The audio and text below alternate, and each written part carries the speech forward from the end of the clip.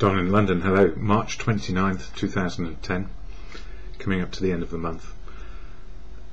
My video is all about recovery from addiction to either substance or behaviour, or addiction to both substance and behaviour. Is there a difference? Well, I haven't found there is one, actually. We probably find we have a primary addiction in some way or other. And for me, it turned out to be alcohol. So these days, I'm a recovering alcoholic, one day at a time. And one of the things I had to get over was being an alcoholic, because it was killing me, literally. And I don't know how many visits in the last few years of drinking I paid to hospitals to be revived in some way or other, or I was in there because somebody was concerned about my state of being. And that was a tragedy, and I only got there because of addiction. And somebody asked me, do I believe that addiction is a disease or an illness? And the answer is yes. Certainly it's a mental illness which is chronic. And we go from being a convivial drinker to a dependent drinker to an addicted drinker, somebody who cannot stop. And it comes in different forms. It can be any form of binging through to 24/7 drinking, which is where I got to. And we don't have to go all the way to 24/7 drinking if we know we've got a problem. But the problem is, with any addiction, first of all, we are ignorant of our condition, and then second, we are probably in denial. We then have to admit it, and then we need to accept it. So, noise is off today, something drilling away there. So what is it? With being convivial, fixing ourselves and our feelings, through to dependency, still fixing our feelings and emotions, through to addiction, where fixing anything is just fixing the need to drink because it's compulsive and necessary. If we don't drink, we have a seizure. If we don't drink, we can't function. So when people talk about functioning alcoholics, it doesn't mean they're functioning in the truest sense of the word. Alcoholics like me functioned, stayed alive 24/7 by drinking, and without it I could not cope in any shape or form. But do you know, is that enough? And the answer is no, because I didn't understand what life was all about. So these days, in recovery, I have a slightly better chance of recovery. I'm just going to pause for a moment. I feel a bit like Quasimodo and the bells in Notre Dame this morning. If it's not drilling, it's the neighbour's dog wobble downstairs and creating havoc in my head because I can hear them. And somebody's now banging nails in the wall. Anyway, coming back to recovery. Yes, I'm in recovery one day at a time, where I get to understand what my emotional, spiritual and physical state is. So if I have an understanding of who I am, my emotions, my spiritual connection to now, and my physicality, what's going on for me, I have a better chance. And part of that is being assertive. How am I feeling? Why? What can I do? And often, if I'm on my own, how am I feeling? Why? And what can I do? Is not a very good measure or balance. I need input. And where do I get input? Well, simply from family, friends, community, and a fellowship which I've come to be a part of, to be included in. And that fellowship is Alcoholics Anonymous. So whatever the substance might have been, in my case alcohol, or the behaviour, which for me was collecting people, places and things, being obsessed, wanting to be loved, never sure if I was, never sure if I was capable of loving in a truly open, honest way, because I was always fearful of not being good enough. But this fellowship, AA, helps me on a daily basis find serenity and sobriety. And what does that mean? Well, serenity is being able to accept what is, whether it's good or bad, happy or sad, joyful. Being loved, being able to love back and accept it as it is, rather than not accept myself first, which means I cannot accept other people as they are today.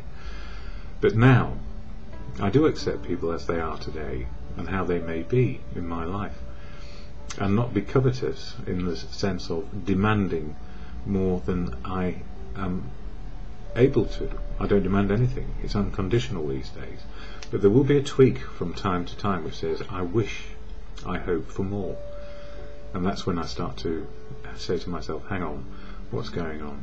So fellowship is important to me, and I go to meetings of AA. I don't speak for AA, never can, never will, but I share a lot about how it helps me, because I need to include AA in my story of sobriety.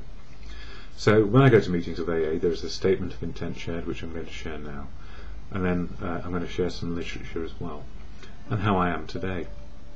So the AA preamble reads like this: Alcoholics Anonymous is a fellowship of men and women who share their experience, strength and hope with each other, that they may solve their common problem and help others to recover from alcoholism.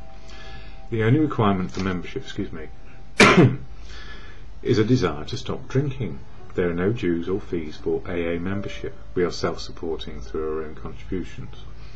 AA is not allied with any sect, denomination, politics, organisation or institution, does not wish to engage in any controversy, neither endorses nor opposes any causes. Our primary purpose is to stay sober and help other alcoholics to achieve sobriety. And in my case, with noises off this morning, now somebody's got a sanding machine going. So what is going on? Well, it's a Monday morning and work is happening around me, and that's perfectly good. And for me, this is part of, I suppose, my contribution to sharing experience, strength and hope, as it is. In this book, Daily Reflections, it covers the 12 steps of action a person can take to live well in recovery. And the 12 steps of action are about changing attitude and behaviour. We can change our attitude and behaviour in a moment if we understand what is going on around us. So if we understand our environment, we don't need to fear it so much, or maybe we do. We don't have to put a brave face on, we just have to be ourselves. We don't have to revert to ego, how dare this situation be the way it is. We can just say with confidence, this is the way it is, and how can I respond in it? So that's what I learn on a daily basis. So in Daily Reflections, this book is all about step 3, which is letting go and letting good things happen, for March. And it says, and there's a bit here about trusted servants, about AA, and it says here, they are servants. Theirs is sometimes thankless privilege of doing the group's chores, and that means things like sweeping the floors, making the tea, making sure people are greeted, or being involved and included. And it goes on to say an illustration. In Zorba the Greek, the film, Nikos describes an encounter between his principal character and an old man busily at work planting a tree. "What is it you're doing?" Zorba asks. The old man replies, "You can see very well what I'm doing, my son. I'm planting a tree." "But why plant a tree?" Zorba asks, "if you won't be able to see it bear fruit?" And the old man answers, "I, my son, live as though I was never going to die." The response brings a faint smile to Zorba's lips, and as he walks away, he exclaims with a note of irony, "How strange, I live as though I were going to die tomorrow." As a member of Alcoholics Anonymous, I have found that the third legacy is a fertile soil in which to plant the tree of my sobriety.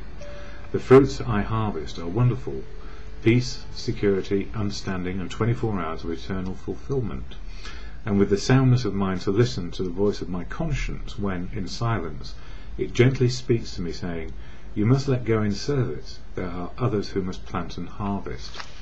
So what we do today will impact on people tomorrow. It doesn't necessarily mean we're going to be there to see it happen, but if we keep on with the unity, service and recovery and fellowship, it's what we give, not what we receive ultimately, in these 12 steps of action of change.